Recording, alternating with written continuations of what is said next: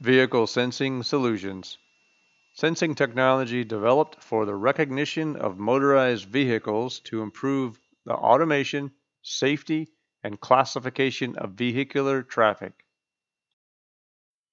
LZR family, LZR-I30. Max pattern size is 30 by 30 feet. LZR-S600, the max pattern size 82 by 82 feet.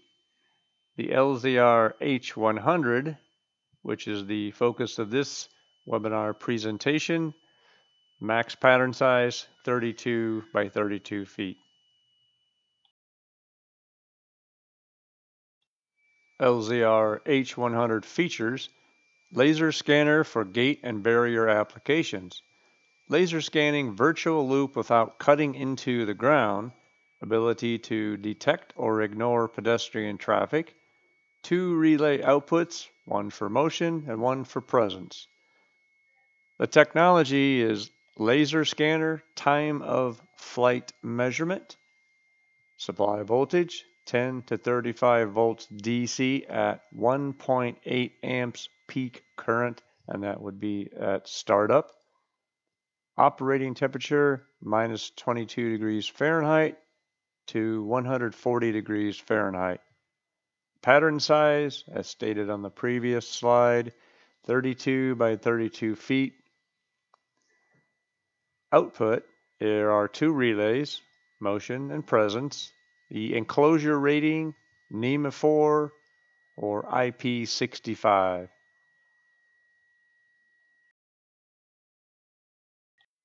LZR-H100 time of flight virtual loop. Here we've got 3 pictures from left to right showing a large detection field. We already know the maximum detection field is 32 by 32 feet. What's showing here is the safety or presence area. Looks more like a rectangular shape.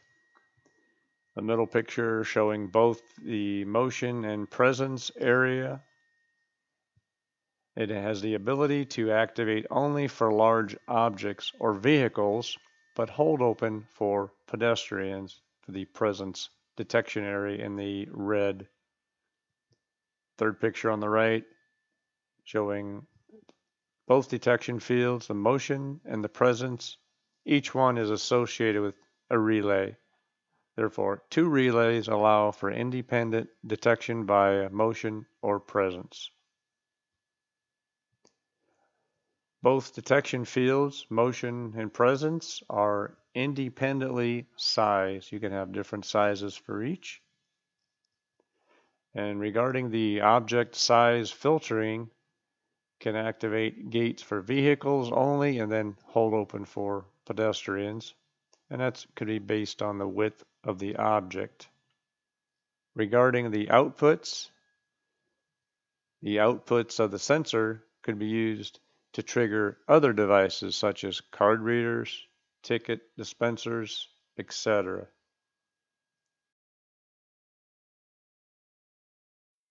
LZR-H100 time of flight virtual loop.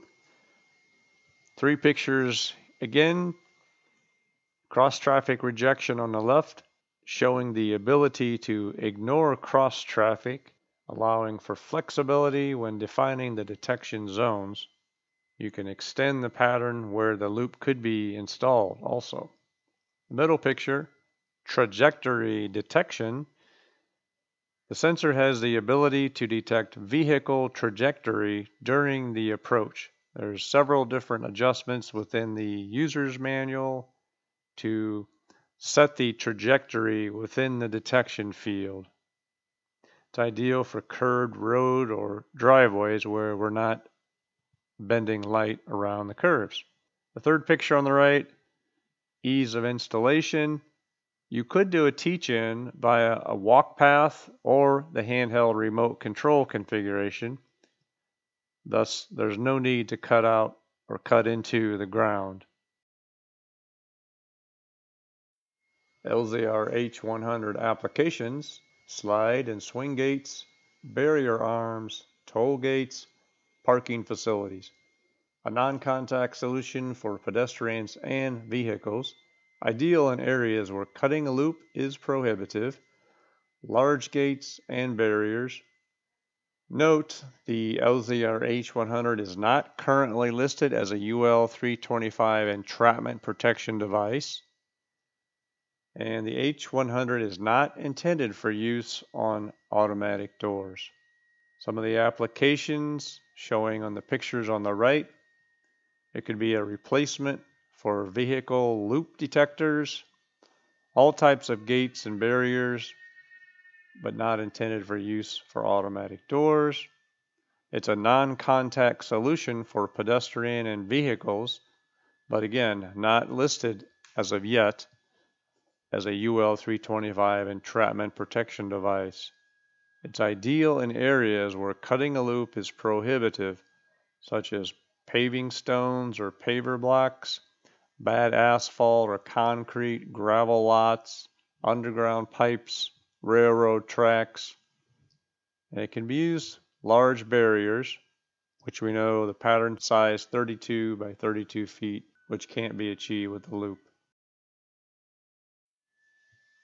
Here's a field application picture of an installation where the installer installed two bollard posts, installing the H100 at the lower part as we see in the cutout area.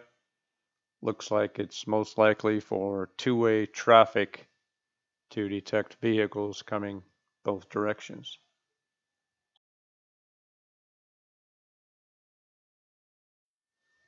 Here's some additional pictures of another field installation of the H100 used for a barrier arm. It's mounted on the lower part of the operator's shroud, very close, as we can see, to a direct vertical line downward from the barrier arm. Here's some additional field installation pics of the H100, similar to the previous slide. But what's somewhat unique, and it's kind of hard to see in these pictures, the slope of the ground where the sensor is mounted is sloping down or up depending which direction, and then it hits the bottom of the ramp area and smooths out going into a parking garage. So it's a unique installation which the sensor had no difficulties configuring and set up for the installation. This would be for one-way exiting of the parking garage, and then on the other side, not shown, is another one used to enter the parking garage. Another picture of some field installations, barrier arm for employee parking, showing the installation of the H100 just below the barrier arm, right in line with the bottom of the barrier arm. And that will be used for free exit to exit the employee parking lot. LZR-H100 installation. On the left, wiring and adjustment. Red and black are your power wires. Red is plus, black is minus, and if you recall, DC voltage only, no AC voltage allowed. The outputs, the opening field, relay 1 is white and green. Relay 2, the safety or presence detection field, white and black, green and white. And then test or monitoring are the blue wires. And they are not polarity sensitive. However, we recommend red or positive to the blue, black or negative to the blue with the white tracer.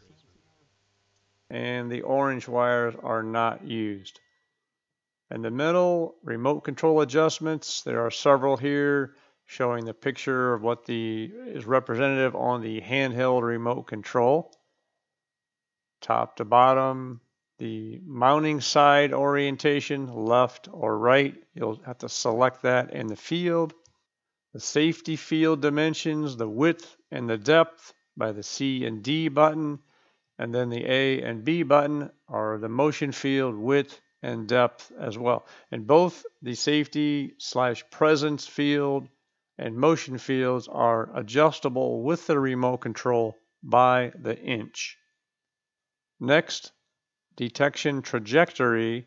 It detects direction of the motion needed to trigger the motion field relay.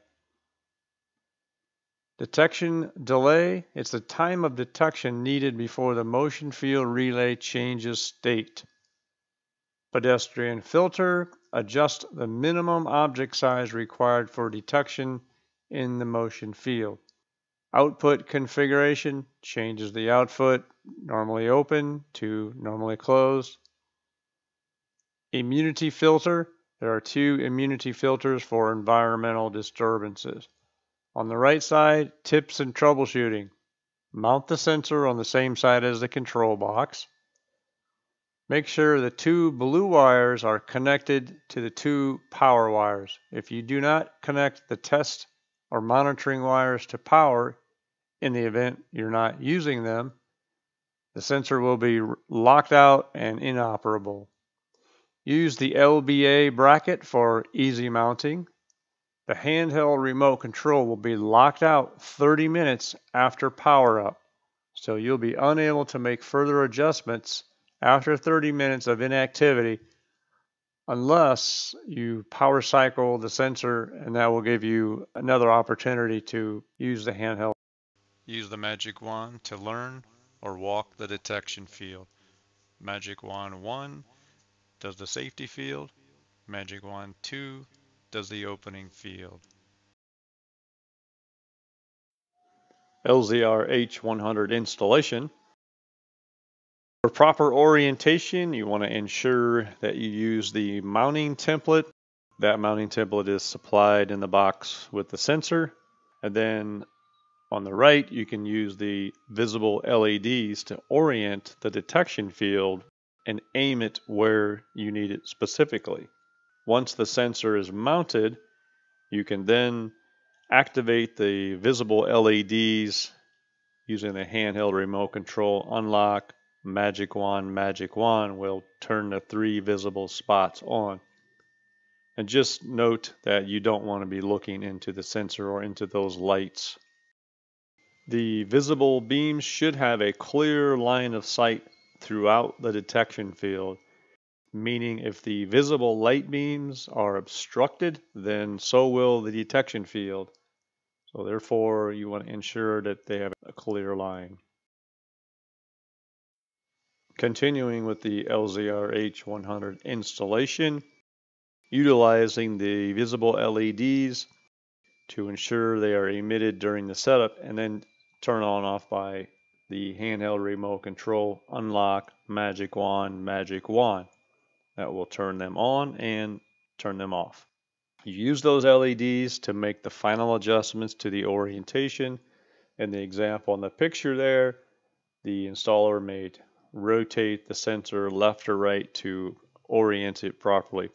The 0-degree beam should be aimed at the reference point during the installation.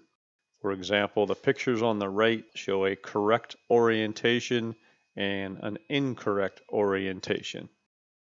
And just as a reminder, the visible beam should have a clear line of sight throughout the detection fields. Continuing with the LZR-H100 installation, regarding the reference point, BEA recommends using a reference point when configuring the mounting side. The reference point can be any static object, a tree, a wall, a post, a barrier arm, or some type of support. This ensures redundant detection of the sensor.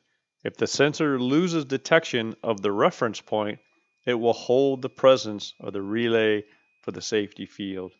As you see on the lower right of the pictures, the reference is going to be this bollard post, and there is a supplied reflective sticker that's sent with the sensor to be used for the reference to ensure the reflectivity meets the minimum requirements. The bottom of the screen is a 6-inch bollard post utilizing the reflective sticker when the distance is between the sensor and the reference is more than 16.5 feet. By doing this, this will ensure maintaining the redundant safety measure to ensure the safe operation of the sensor, to ensure the fail-safe operation of the sensor.